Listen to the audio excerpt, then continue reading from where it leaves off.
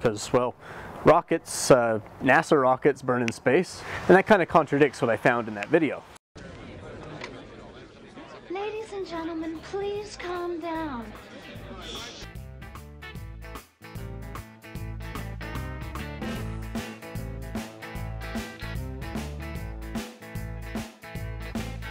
And so I'm going to be burning some rocket candy. This is a mixture of sugar, potassium nitrate, and iron oxide. This is used in amateur rockets because the ingredients are readily available and the amount of thrust it produces is quite high.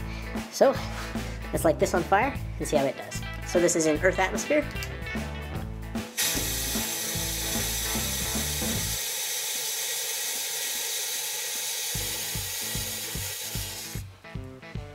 As you can see, it burns rather rapidly, producing a little bit of thrust even. As you can see towards the end, it moved it around. So now let's try it inside of a vacuum.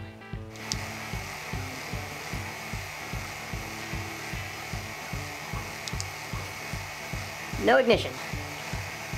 That's interesting. I did see some little poofs as it tried to burn, but it was unable to sustain itself. So even when it's in one solid piece, it can't chain and continue burning. So I've let a little bit more air back into the chamber. Let's see if it'll burn now.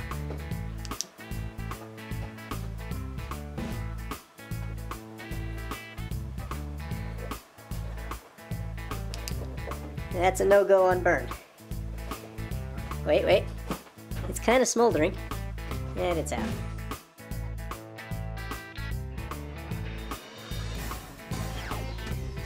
While testing the myth that a gun can't go bang in a vacuum, Adam and Jamie took a tangent into the realm of rocket science. There is a theory floating out there that a solid fuel rocket won't work in space. But now that we have this big vacuum chamber, we can totally test that out. These bottle rockets are in fact solid fuel rockets with a little bit of powder inside. Now, bottle rockets go bang. They go bang because of a little bit of extra explosive at the tip, but all I had to do was cut that off, see how much shorter it is than its brother, and it won't go bang, it'll actually just shoot. So here's my rocket. Ready? Watch this. This should push the car forward, right? Action, reaction. Ta-da! If that works in the vacuum, then we might have busted another myth in this episode. What are the odds?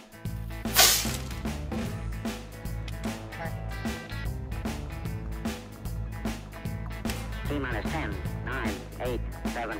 Rocket firing in a vacuum in 3, 2, 1, 0. Ignition. Liftoff. Hey! It happened so fast I wasn't looking. Yeah. But it took off and hit the other end of our chamber. It worked. Solid rockets work in a vacuum. There's absolutely nothing to worry about. So ever since I did the video on burning things in a vacuum chamber, or rather finding out that things can't burn if there's no external pressure supplied, a lot of people have been wanting me to determine whether or not model rocket engines can burn inside of a vacuum. Because, well, rockets, NASA rockets burn in space, and that kind of contradicts what I found in that video. Because, well, rockets, NASA rockets burn in space, and that kind of contradicts what I found in that video. So let's try it out and see what it takes to get some rockets to actually burn in a vacuum. It's a little bit of a crummy day, but weather's fine inside the chamber. So here's my setup. As you can see, I've got a wooden dowel stuck into a jar with some lead shot to help be as a nice base. I've got this wooden plank which is on a pivot, and there's the rocket motors rotating around, and the rain is picking up. There, now I've added a tarp. So you can see the rocket motors here are taped to the ends of the stick, and when I set these off using the igniter that comes with them, so I'll just have this in there, and I'll run an electric current through it, and this should take off and burn. Anyway, now that we're under vacuum, let's plug it in and see what happens. Let's turn off the pump here. All right. In 3, 2, 1.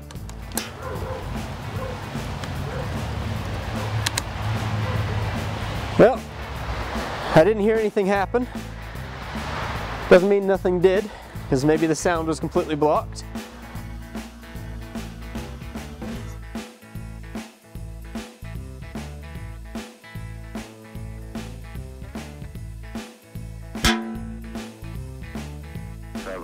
Rocket firing in a vacuum in 3, 2, 1, 0. Ignition. Liftoff. Hey! Alrighty. Should be able to lift the lid now. Doesn't look like it burned. Still in the same spot, and the igniter hasn't moved. Let's turn this camera off. Let's see that igniter. It got hot, it burned, but the rocket did not ignite. Let's pull that off of there.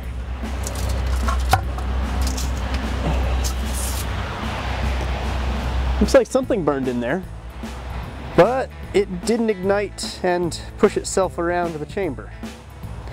How about that? So the igniter fired, but the rocket failed to burn or produce thrust. And you might have noticed that I didn't use the little plastic plugs that come with the motor. Now let's try it with the plug in place. So let's stick this in there, and let's insert the plug. And for good measure, I've added some glue over top of the plug. So now that I've confined it, let's see how it does.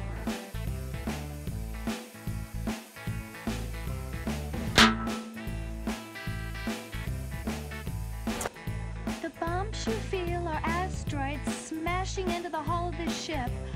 Also, we're flying without a navigational system and can't seem to change course. Miss, are you telling us absolutely everything? Honestly, I was expecting it to work that time, but I guess it makes sense. This motor is not designed to run in a vacuum. This is designed for sea level or atmospheric use.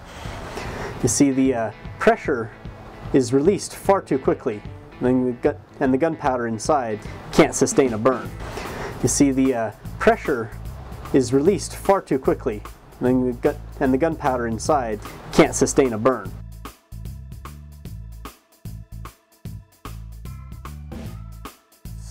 NASA rockets burn in space, and that kind of contradicts what I found in that video.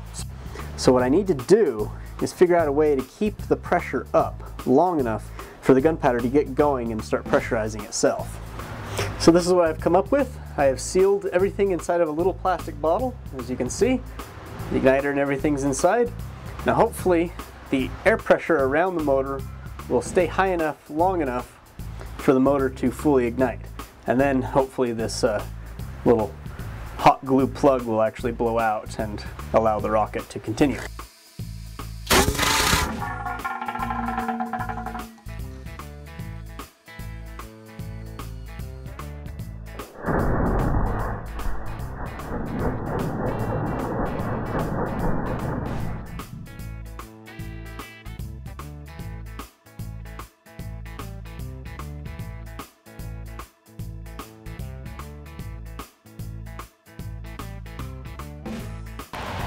The back end of the bottle's burned off.